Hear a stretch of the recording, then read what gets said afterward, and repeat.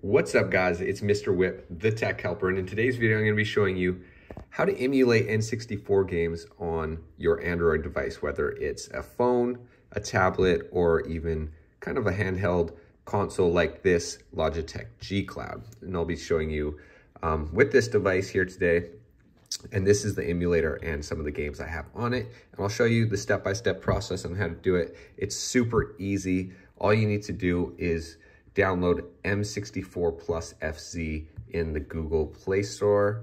So you're just gonna go Google Play, and then you're gonna search for M64. And there it is right here. So you go ahead, you click on that, and you're gonna install it. Now I already have mine installed.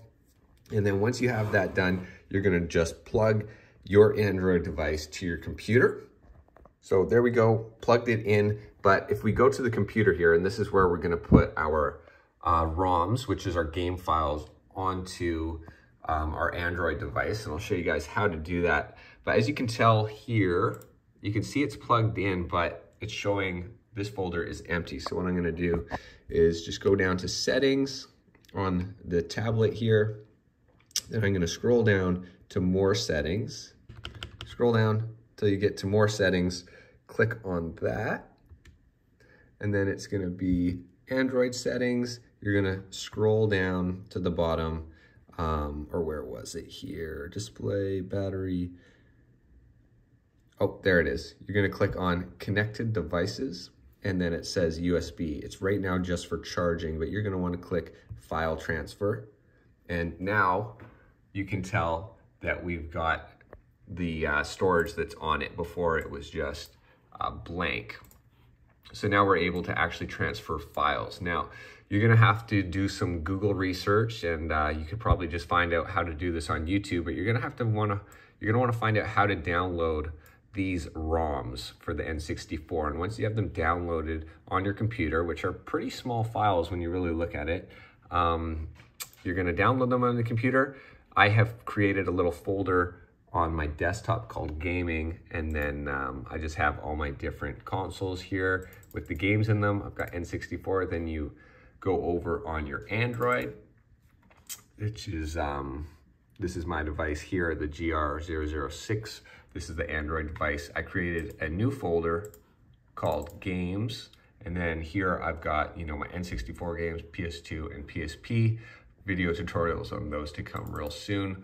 But here's my N64 games, and then I've just simply dragged these into here, and it's pretty quick because these files, like I said, are small, and because they're small and the graphics are not that great on the N64, you should have no problem running them on almost all your Android devices, depending on what year they're from.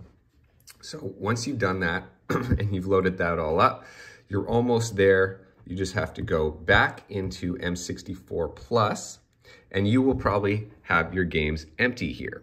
So if you have no games here, what you're gonna wanna do is click on this plus, and then you're gonna be able to select the folder that your N64 games are in. Now, cool thing about this emulator is you could save these as zip files, which will actually decrease the size of the file, so you can have even more games on your Android device if you are lacking storage on there. So I just like to click select folder, and then here we go. I just go to this folder that I've created on the computer within the Android, which was, you know, I just clicked on games, N64, and that'll be the folder we're gonna check right here, right? So we're in games, or we're in GR006, and then games, and then you just click N64 and use this folder.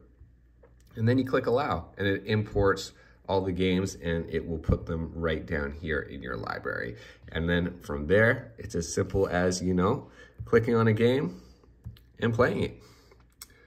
And this is the free version, which has ads, so you can pay for the paid version, which doesn't give you 10-second ads every time.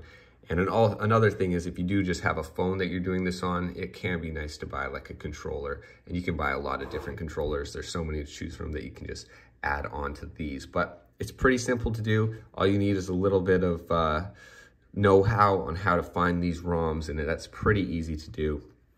And then, yeah, you can just go ahead and start gaming away.